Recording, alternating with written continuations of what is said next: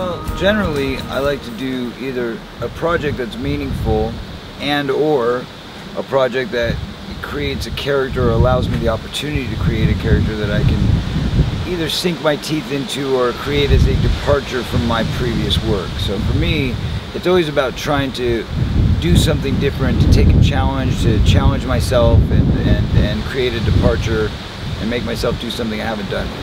Well, I really liked it because of the fact that, first of all, I think that something needs to be done. Obviously, something definitely needs to be done about the problem with gun control in America.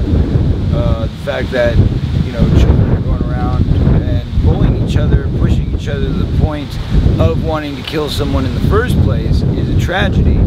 Understandably, as you'll know when you read my book, which comes out very soon, that I myself was a victim of bullying as a kid. So I understand what it's like to feel painted into a corner, to feel like everybody's against you, the whole world doesn't like you. So I relate to those feelings and those emotions.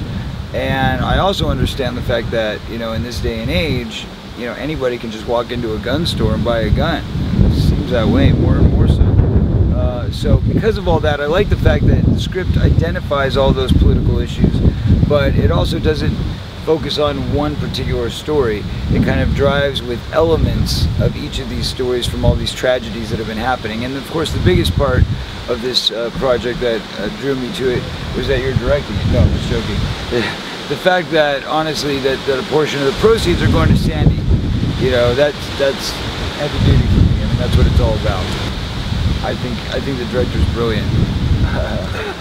I love working with him. No, he's a good guy. I just want to say something. I mean, I know Cori works since he was a child. He's a child. He was a star child, and that was great working with you know, an actor that you grew up. I'm a big fan of Cori, and when I wrote the script, is that the first thing I had in mind is Cori. I like the way he delivered the lines. There's a magic about the way he says things. And wait till you see the takes. It's like second take, spot on. So I'm proud actually to be here with Cori.